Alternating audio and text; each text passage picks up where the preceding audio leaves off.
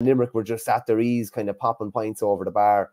It was respectable on the scoreboard, but I thought like it's probably a 1 point hammering realistically, in my view, just looking at it. But they've done that to everyone. Was it Colin Keys had the stat? So the guts of like has it been minus 26 in the 13 games, Tipper plus 26 in the first half and Limerick are plus 74 in the second half. Yeah, like that.